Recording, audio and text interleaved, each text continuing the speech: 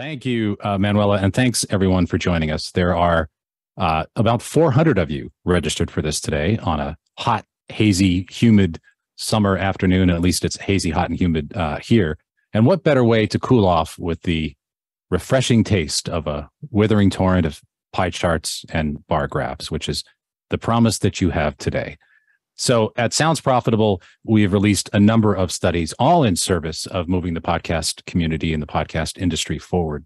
And much of the work that we have done has been focused on consumer perceptions of advertising, of different kinds of advertising execution, brand safety, and other things that really benefit from the viewpoint of the listener, the folks that we are trying to serve with our content. But by popular request, from the over 130 partners that we currently have now at Sounds Profitable, many of you wanted to know, how are we doing? How are we doing with buyers? How are we doing with the agencies and the brands and the planners that buy what we're doing, that place ads and use podcasting as an ad vehicle and put food on our families, as W once said. So this project really is our first effort to do that, and to do that at scale, to really determine, how are we doing with the buying community? What are their perceptions of podcast advertising? How does podcasting fit into what they're doing? Where does it not fit into what they're doing? And more importantly, what can we do to get more people to buy podcasts and to really see the power of it? So that's what today's project is really all about. And as with many of the projects that we have done here at Sounds Profitable, it takes a village, and this one absolutely took a village. And before I get into the data, I do want to acknowledge all of the folks who helped us put this together. So certainly our sponsors for this study. And, when in a study like this, people sometimes sponsor a research project for thought leadership purposes, for marketing purposes, to get their name out there. But I really want to commend the companies that helped bring this to you, because this data is for you. This data is for the benefit of the industry. It does not happen without the support of companies like this, who really selflessly, in a lot of ways, support all of this to make it possible for you. So I want to thank BetterHelp. I want to thank SXM Media, Barometer, Wondery, AudioHook, NPR, ESPN Podcasts, and Soundrise for helping to sponsor this important piece of work. And I also want to call out two other companies here without whom this would not be possible. And the first is Digiday. We worked in partnership with Digiday for part of this research to access their panel of buyers so that we could augment what we were doing and be sure that we were getting a really broad spread and a really representative spread of agency and brand buyers. And the second company, of course, are our research partners at Signal Hill Insights. They have been invaluable to us in shaping the direction of this, helping to write the questionnaire, fielding this to a fantastic panel of B2B buyers to really round out the sample, and helping with the analysis and really helping to make all of this possible. Because again, this project is for you. It is for all of us. So just to talk a little bit about what we're going to see here. In the past couple of months, we worked with both Digiday and Signal Hill Insights to look at the current perceptions of podcast advertising with a broad sample. We talked to over 300 buyers, and how that is sort of all parsed out. We talked to 293 people quantitatively in survey form. About a third of them came from Digiday's panel, and another 200 verified buyers were sourced from a reputable B2B panel by our partners at Signal Hill Insights. And those two panels blended together really, really well. I think we spent a lot of time making sure the data looked right. We also did a series of qualitative interviews with 11 people who are buyers in the podcast space, who are really veteran buyers. They have really been there, many of them, since the very, very beginning. And I think it's best to look at some of these insights. Sometimes they are reflective of the broader industry, but many times they are kind of the tip of the spear. These are the people that have been through more than most in terms of buying podcasts and some of the frustrations they may have had and some of what they're seeing in the industry. So whether they're tip of the spear or, for a less violent analogy, canaries in a coal mine, I guess that's violent too for the canary. We wanted to be sure to preserve some of those insights. So we have some qualitative insights spread out through here from a panel that we're calling Sounds Profitable Insiders. They're people you know from companies you love and trust. So let's just take a really quick look at who we talked to so that you have a sense of that. We asked people, how many years have you worked in the advertising industry? And this, of course, is across both brand and agency. The majority here are less than 9 years in the space, but there's a fairly good spread of really veteran buyers and people that are new to the industry.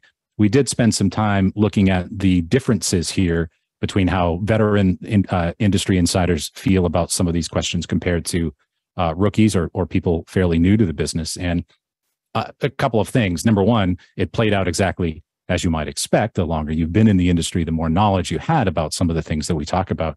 But I'm not really going to show you a lot of that because it's not necessarily actionable for us in the industry. We can't control HR practices at our buyers, right? So we're going to focus on some other things, especially really, I think, the relationship between agency buyers and brand buyers, whether they're working with an agency or working direct. In terms of the job title of the folks that we talked to, again, this broader sample of about 300 buyers.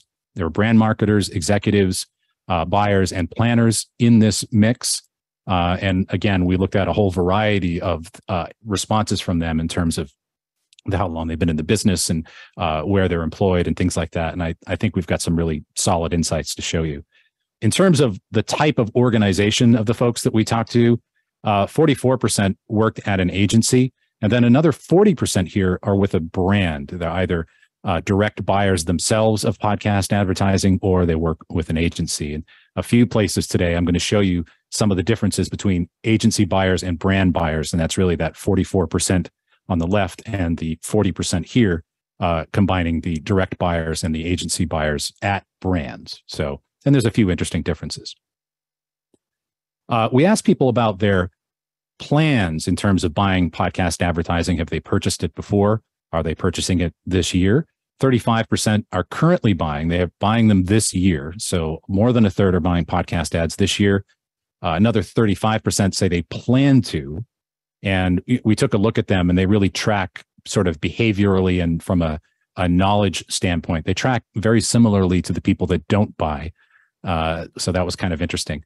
But in terms of the current buyers, again, 35% not buying this year, but have bought previously, 13%, which again, with our sample size is a pretty good block to look at. And then finally, 17% say they have never bought podcast ads. And I wanted to break this out here by agency employees and direct brand employees, because there are really a couple of interesting things. Now, first of all, you're always going to have agencies outpace brands here because agencies are buying all kinds of advertising for all kinds of brands. So it's unsurprising that the percentage of agency employees that indicate they're currently buying podcast ads is higher. Although I would submit that's quite a gap, right? 46% of agency employees say that they're buying podcasts this year compared to 28% on the brand side. That's quite a gap. And then another gap is all the way on the right, have never bought podcast ads. And advertisers, brand employees reporting on this survey are twice as likely to say that they have never bought podcast ads. And again, I think that's tremendous opportunity for us. So let's look at the experience of buying podcasts. And this has really been a wonderful project because we've had the opportunity to look at all of this quantitative data with a really significant sample of buyers, but also cross-reference it and map it to some of the qualitative insights that we got from our veteran panel of Sounds Profitable insiders. And you'll see a little bit of that as we go forward. So I showed you this graph before. This is the company's current experience with buying podcast ads. In order to look at the experience of buying podcast ads, we need to look at the people who have that experience. So for the next series of graphs, we're really going to focus on the people currently buying podcast ads and the people that have at least previously bought them, even if they're not buying them this year. So starting with the people who are currently buying podcast ads, we asked them what overall percentage of your media spend is allocated to podcasts. And just sort of breaking this out right down the middle, 55%, a little more than half, spend less than 20% of their total spend, and 45% are spending more than 20%. And if that seems high to you, I want to point out two things here because we found this completely plausible. Number one, remember, these are the people currently buying podcast advertising, right? So the 65% of buyers in our sample who are not currently buying, they're not spending anything. So those would be zeros that would be averaged into this if we were reporting this on the total. And then second, I think the fact that 45% say they're spending more than 20% is indicative of the types of buyers that are currently buying podcasting, right? What we're not looking at here is a wide range of most buyers spending some percentage on podcasting. We're still looking at about a third of buyers in this sample spending a lot, which tells me certainly on the brand side that you have a lot of brands that are maybe exclusive to podcasting or spending a lot on podcasting, and some of the top brands in podcast advertising do in fact do that. Or there are a lot of agencies in our sample that are heavily weighted towards podcast advertising because they have spent the time to learn more about optimizing the medium, about how to buy it effectively. So to me, this is, on the one hand, this may seem high to you, but I think it's completely plausible as a reflection of who's buying podcasting now. And I think in the future, a goal would be to get these percentages maybe down a bit, if that means that 100% of buyers are buying podcasting, or at least the majority. So something to look for in the future. Now, we asked people who are currently buying or have previously bought podcasts, again, the percentage of the sample that have experience here. We gave them a number of statements, and we asked them how much they agreed or disagreed with each one of these. And I'm going to show you some of the agreement ones here. These are ranked in order of agreement. And just a couple things about this. So a lot of what's happening right now with podcast buying, as I just showed you, is that we do have a minority of agencies and brands that are buying a lot of it, and then a majority that aren't choosing to this year. So when you see things like this, when you see a lot of people agreeing with statements like, I'm comfortable with brand safety and suitability in podcasting, that's a reflection of the people currently buying. If they weren't comfortable, they wouldn't be buying. And with a study like this, where we're really looking at a sophisticated, experienced panel of buyers, I think it's important to look at the small numbers too, because those represent the edges, and it's where the friction happens is at the edges. And so everything that happens at the edges is a limiting factor, I think, in the increased adoption of buying podcast advertising. So keep that in mind.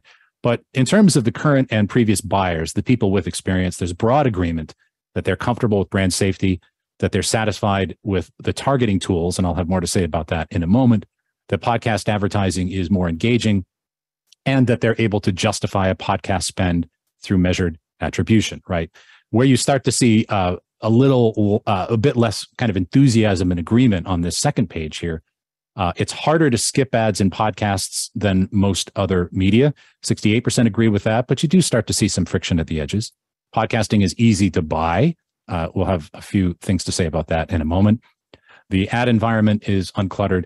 And then the measurement tools in podcasting are robust. And this is the one that really had the most disagreement, or at least neutral position, right? The measurement tools in podcasting are robust. And I think some of the perceptions here really come through when we talk to our Sounds Profitable insiders. And these are some direct quotes. And really, I love this first one. There's no one source of truth, so you need to reconcile multiple data sources. Another one of our insiders said another challenge was the efficacy of different measurement processes and how they felt that sometimes they weren't the most accurate or even the most effective.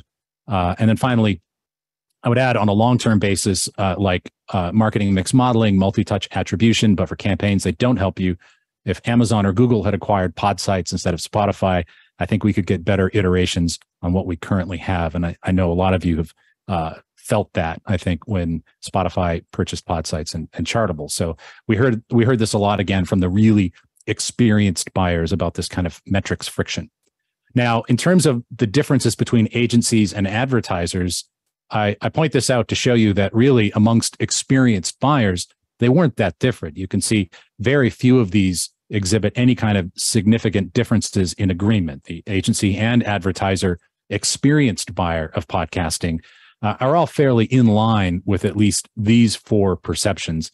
And really, you don't see anything significant in terms of differentiation until you get to page 2, where you see less agreement on the brand or advertiser on their behalf about how robust the measurement tools in podcasting are.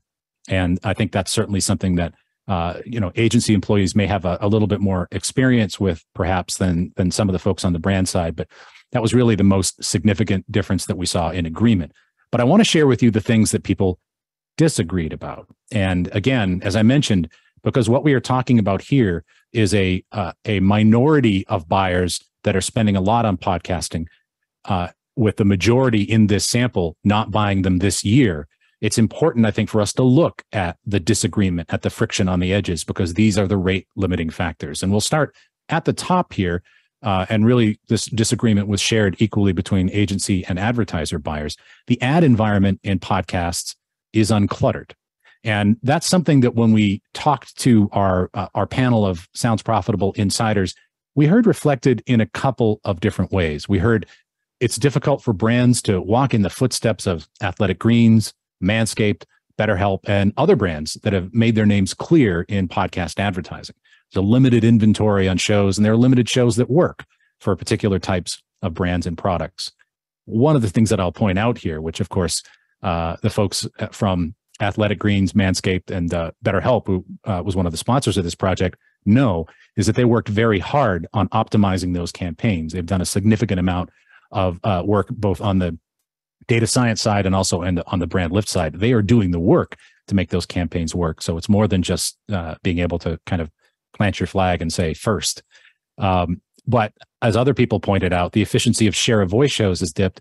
And I now hear 6 ads in an episode. And as a listener, I hated the ads on a podcast last night. The more brands enter the space, the less efficient the system becomes, and the less we can pay podcasters. So there's a little bit of friction there, I think, in terms of the clutter. And I don't think the clutter is something, and this is work that I've done in the past on other studies. Don't think it's something that en masse the listeners perceive yet, but we are certainly seeing some spot loads increase. Another perception here with similar disagreement, podcasting is easy to buy. And again, podcasting is easy to buy for those who think it is easy to buy. But once you get into the more experienced buyers, some of the people that we talk to in our qualitative research, you do start to see a little bit of the friction around the edges. And some of that, I think, is related to how much the technology has kept pace with the growth in the audience, right? The ad tech. The biggest challenge for podcasting right now is how fast the technology has grown and how slowly the technology has grown with it. And this is really, I think, ad tech specific. Third-party tracking and targeted podcast buying are helping solve some of these problems, but they're not solutions yet. And another insider pointed out that the biggest thing we're running into right now is inventory volatility because of the aggregation of companies. Because of that, when I RFP something, get it back, put together a plan, get the client to approve it, the inventory might not be there anymore. And some of the other, I think, ad tech and efficiency related comments, a big challenge coming from an ad buying perspective is that as a buyer, when we want frequency capping, we have to ask the network to do that. And they're controlling that rather than us having the dial and the switch to turn things on or turn things down. And then finally on this topic, growth is just an outcome of good efficiency at the end of the day. And if we're saying we want to get to 4 billion, I assume most of us do, we're probably looking at it the wrong way. We need to improve the efficiencies that already exist for the brands that are in this space. And I'll have a little bit more to say about that later, because I think it's an interesting dichotomy between how some of the earliest buyers who really supported this space from close to the beginning feel about these tools compared to people that are just coming into it now. Back to things that people disagree with. I point this out because it was the biggest difference between agency buyers and brand side buyers. And that is, it's harder to skip ads in podcasts than most other media. More brand side buyers feel that. And this is something that over the years, 19 years now that I've been researching podcasting, it's a thing that we hear about ad skipping and how much of a problem it may or may not be. And I've researched it to some extent. Don't think we've looked at it recently, and I do think it's worth looking at. So it's being added, maybe not to the front burner here at Sounds Profitable, but it is on the warmer burner, the one that sits immediately behind the front burner on your podcast data stove. So I do think we will get to that. What's kind of difficult from a measurement perspective is that ad skipping is not measured the same way with every kind of medium, right? With podcasting, you can ask people about ad skipping, but people are very aspirational about things like that. They will tell you that they skip ads or avoid ads a lot more than they actually do. And then you look at things like broadcast radio. Broadcast radio could be measured to that extent. You could be able to tell ad skipping, but the way it's reported, it's measured in quarter hours. And if you if you in a quarter hour, if you listen to Lion Eyes by the Eagles for 5 or 6 minutes and then turn the station, you get credit in the ratings for all 15 minutes, even if you skipped all of the spots that followed it. So all of these things are measured slightly differently. However, I do think it's something that we should poke around at, because I actually think podcasting would look very good here, despite what some in a minority might proclaim to be an issue. And then this kind of second page of disagreement, the only thing I really want to point out here that is the other significant difference between agency buyers and brand side buyers is I'm satisfied with the targeting tools available in podcasting, and brand side buyers were twice as likely to disagree with that. And this, I think, is an instance where it's education as much as anything. Some of the things I believe that we're talking about are innovations that we need in ad tech, innovations on the publisher side and on the brand side. But in this particular case, I think this is probably an education issue, because we asked about this. What methods have you used for audience targeting with podcast ads? And the majority of buyers say that they've used some kind of first-party data, whether that's demographics provided by the publisher or some kind of audience segment product that's provided by the publisher or an ad tech partner. And then another 46% have used some kind of third-party segmentation tool like Comscore or Nielsen.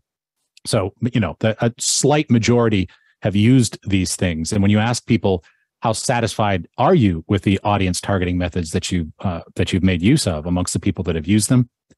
People are pretty happy with them. There's very little even neutral sentiment here, let alone disagreement.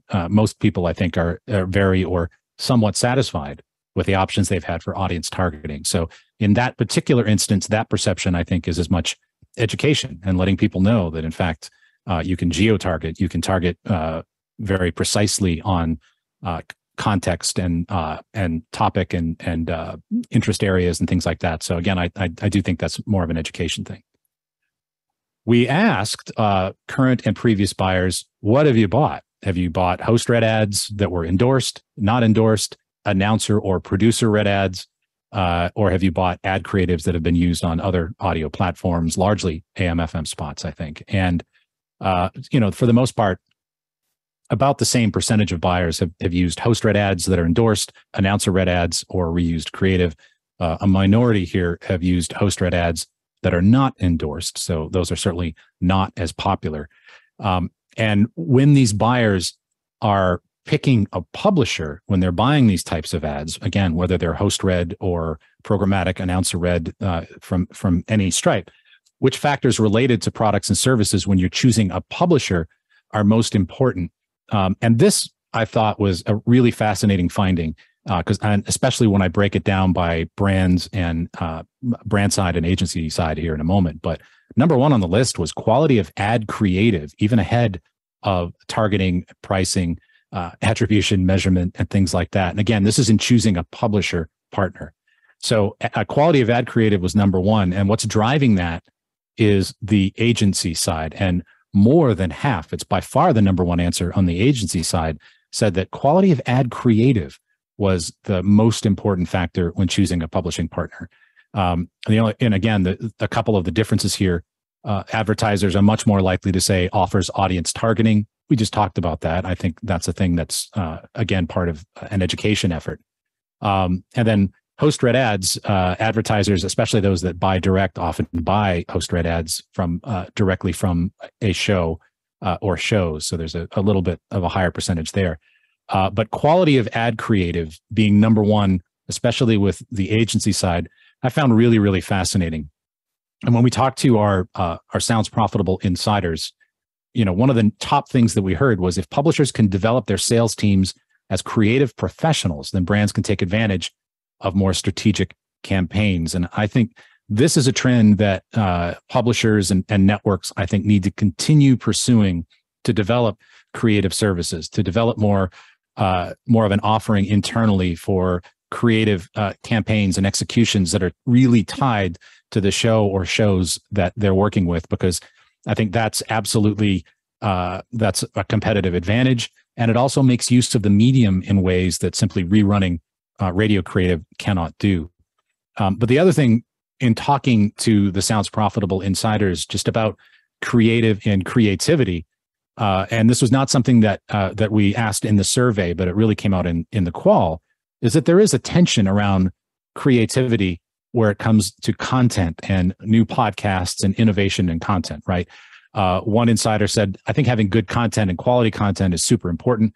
I think we've all seen a slowdown over the last 12 months of content being released, which hopefully means that our network partners are putting their heads together to release meaningful, good content. So there's a hue and cry amongst some of the real veteran buyers to get more content innovation. And yet, as someone else said, there's been a concerted effort to scale back on top performers, first and foremost, which has affected the ability to test new podcasts. For some brands, the bar has been set higher of what it takes to earn their money or earn that new opportunity. So on the one hand, there is a call for different content, new content to be able to work with, especially with creative ad executions. But on the other, there's also a bit of a flight to comfort or a flight to safety to some extent, where we're in an economically uncertain environment, right? So I think, and we'll touch on that a little bit later on in the presentation.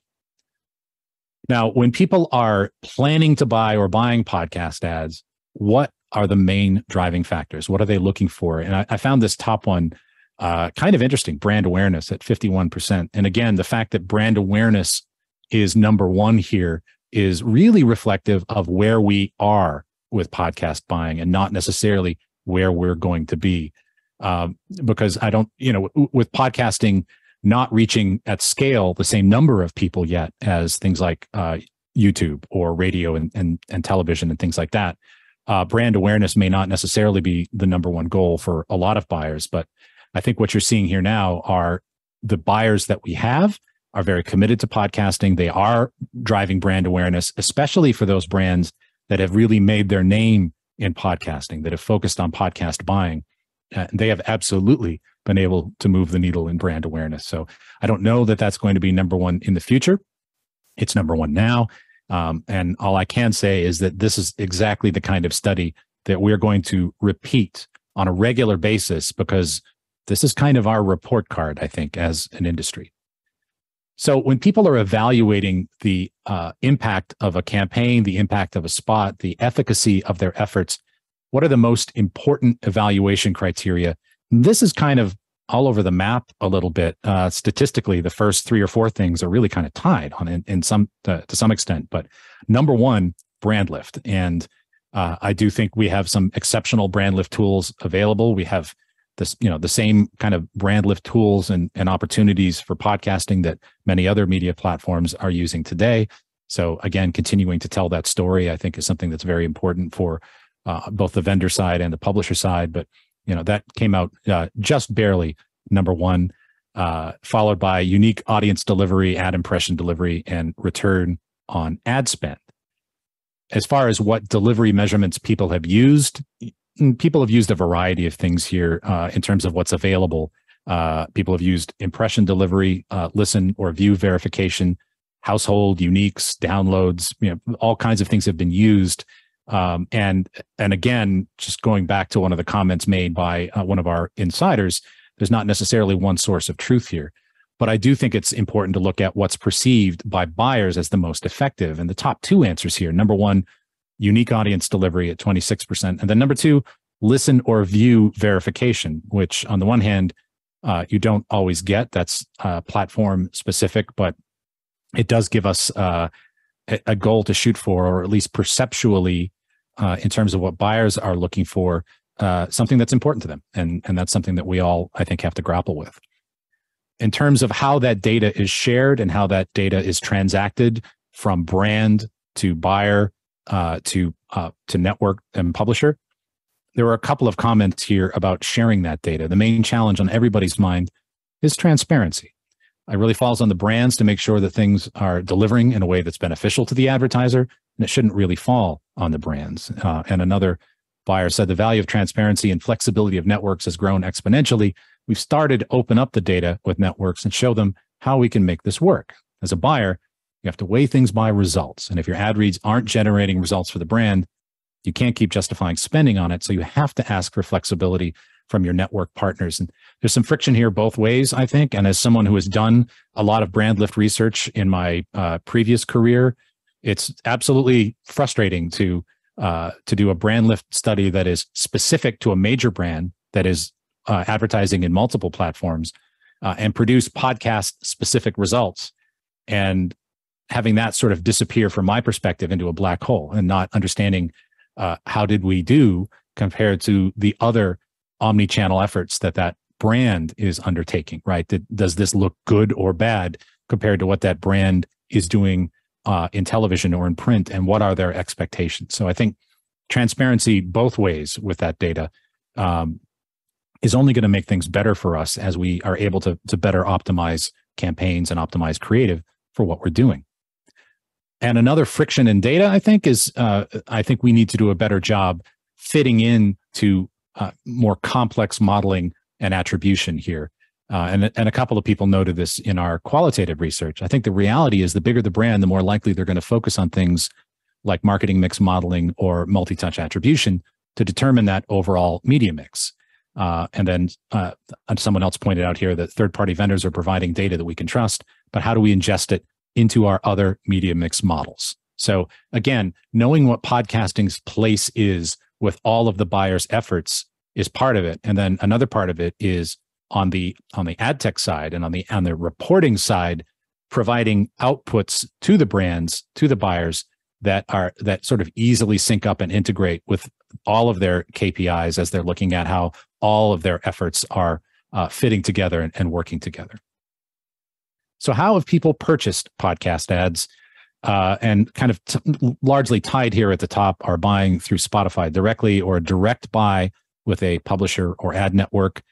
And then you see a direct buy with a single podcast, nearly tied with a programmatic buy. And as people are buying programmatic advertising, as people are continuing to buy embedded or baked in host-read ads, we see a little friction here. And it's worth pointing a couple of these things out with veteran buyers. That people who have the most experience buying podcasting really been with it since the beginning and have really dealt with a lot of the things that I think from a tech standpoint and a reporting standpoint that we have asked them to do.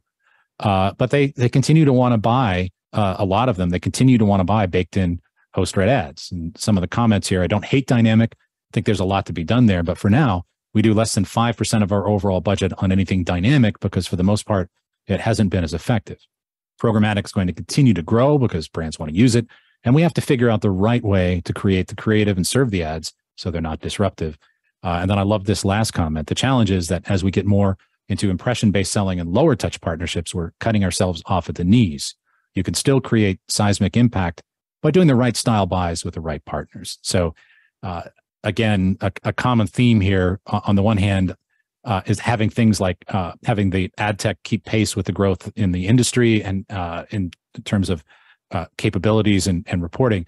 But on the other hand, for the people that have been with buying podcasts from the very beginning that want to buy it a certain way, they've supported the industry tremendously. And if anything, we need to make it easier, not more difficult to do those kinds of buys.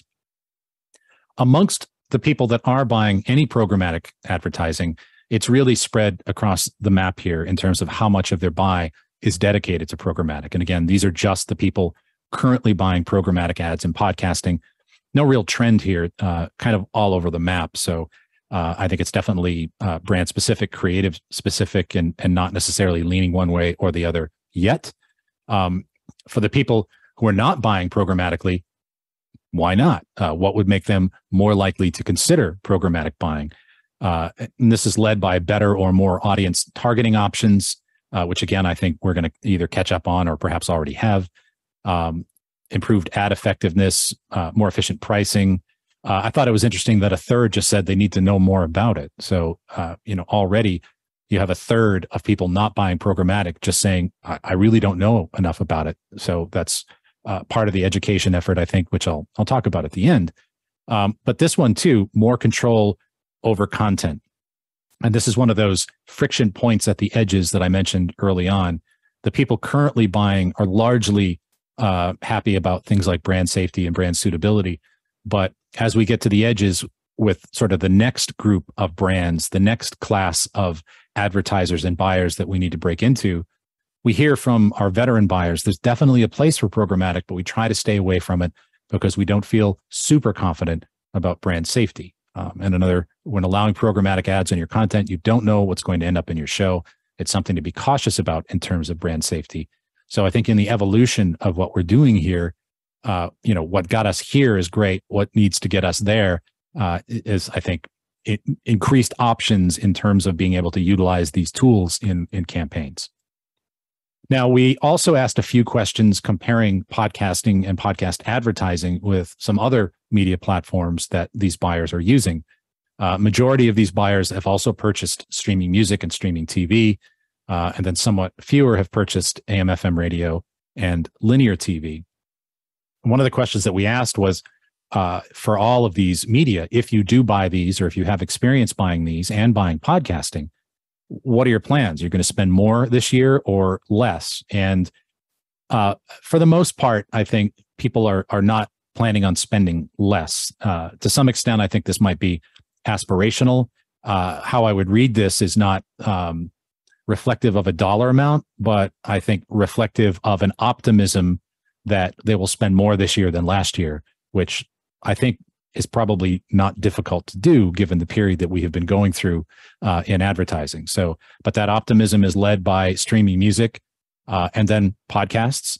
And I'll point out, by the way, that these were not recruited to be podcast buyers. These are the podcast buyers as it fell. And that's the case with this buyer sample. And then streaming TV, and then to somewhat lesser extent, radio and linear TV. We asked a few perceptual questions about brand awareness, return on ad spend, and best measurement and attribution options. And a couple of things are clear here. Number one, podcasting is absolutely considered in the tier of streaming TV and streaming music. So it is perceived for all three of these as superior to AM/FM radio and linear TV. But I think the other thing that's clear here is that there's a lot of love for streaming music and streaming TV. And streaming TV, and let's throw YouTube in here, was absolutely one of the topics that was brought up a lot by our panel of insiders. And in some cases, that's down again to that flight to comfort that I talked about before. One of the big issues we've run into in terms of measurement is that more and more impressions are running on YouTube. We want to be transparent with our clients on how we measure conversions and measurement. So we ask them what percentage on average their show runs on YouTube. And then sort of more related to what we just talked about, the promise of the tech has been amazing for the industry, but the implementation has actually been somewhat disastrous for many advertisers. And as a result, many advertisers are sprinting for the safety of YouTube and a more old school embedded approach. And then, of course, video first trend was brought up by a number of people. So I think this is an area of future exploration. In fact, it's going to be on our roadmap at Sounds Profitable very, very soon, I think. So last bit of data that I want to share with you before I get to some recommendations and observations. Why not podcasts? Now, I want to focus here on the people that have never bought podcast ads or have bought them before, but are not buying them this year. First thing I'll point out, I showed you these perceptions earlier, but I want to show you these perceptions, the differences between people buying ads this year and the people who are not currently buying podcast ads this year. And these are the perceptions that showed the biggest difference between current buyers and previous but not current buyers. And I'll just starting at the bottom here, the ad environment in podcasts is uncluttered. Podcasting is easy to buy. Again, we've talked about a little friction there. Podcast advertising is more engaging. But this top one had the biggest difference, a 15 percentage point difference between current buyers and lapsed buyers. I'm able to justify a podcasting spend through measured attribution. And this also, I think, may be an awareness issue. It also may be that it's simply not possible on some campaigns. Let's get that out there. But amongst people that are buying ads or have bought them in the first place, about a third say they've never even used pixel-based attribution solutions. So again, that may be education. That may be that they're working with publishers and campaigns that don't necessarily allow for that, but they're not enjoying completely widespread use. Let's just say that. For the people that have previously bought but not buying this year, we asked them, why aren't you buying podcast ads in 2023? The top reason, and I'm going to come back to this, no demand from client brands or my brand? Just let's stick a pin in that for a moment. And then really kind of tied for second here, previous performance unsatisfactory, cost too high, lack of ad effectiveness or delivery measurement. And in some cases, it may be that the delivery measurement methods that were employed were unsatisfactory to the buyers. And in other cases, it may be that as it says here, the previous performance was unsatisfactory. And look, I've worked on some brand lift studies for podcast campaigns that didn't work. They didn't work for a number of reasons. They didn't work because the creative execution didn't really match the content. They didn't work because the audiences didn't match. A crap ad is a crap ad. And sometimes you see that. And I think that's especially true when there's not an effort to really match the creative and the execution to the content, which is something that we talked about a little bit earlier. Now, amongst the people that have never bought podcast ads, a couple that I want to focus on here before we get to, I think, the ultimate reason. First of all, lack of ad effectiveness, delivery measurement. These are people that have never bought podcast ads. It may be that they looked into them in the past. And I think if you looked into buying podcast ads 5 years ago, you may not have been satisfied with what you found in terms of measurement and metrics. Things are different now, right? So that could be education. And insufficient targeting or demographic information. That's definitely an education and awareness effort.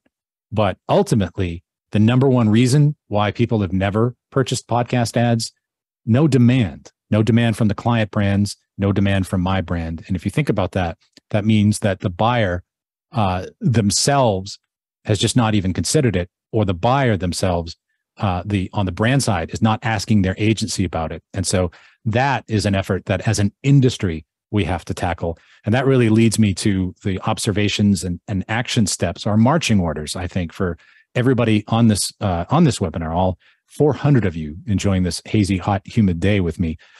These are, I think, the marching orders for us in the industry to continue to push forward and make podcasting easier to buy, effective, and perceived as one of the most valuable offerings, the most valuable arrows in the quiver.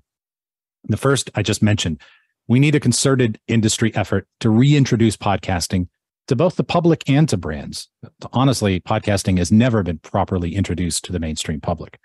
And brand marketers are part of that, right? Many brand marketers are simply unaware of the advances that podcasting technology, targeting and measurement, all of the things that we have done, that we've made over the last 5 years. So I think that's job number one for many of us, I think, is to get out there.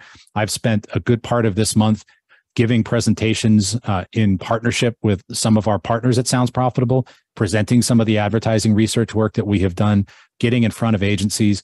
That is work that I will do until I lose my voice, which may be in the next 20 minutes. Hopefully it recovers tomorrow.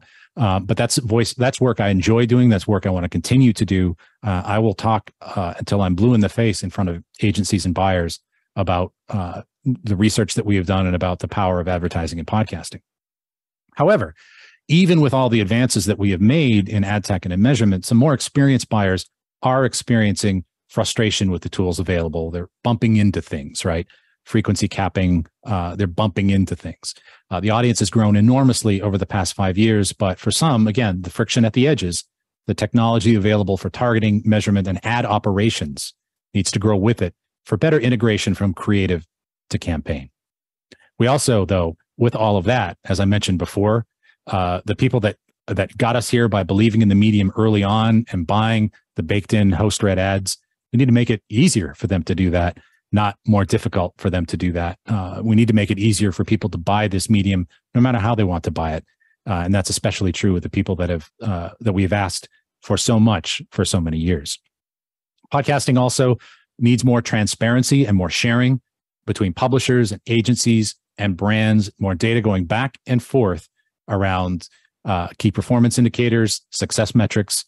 We have to have better ways to evaluate how we are doing the role of podcasting in the context of larger MMM and MTA models across other platforms. We deserve to know that information. It's how we're going to get better. I think the brand should want us to have that information because it's going to make their campaigns more effective, and that's something that we need to push for.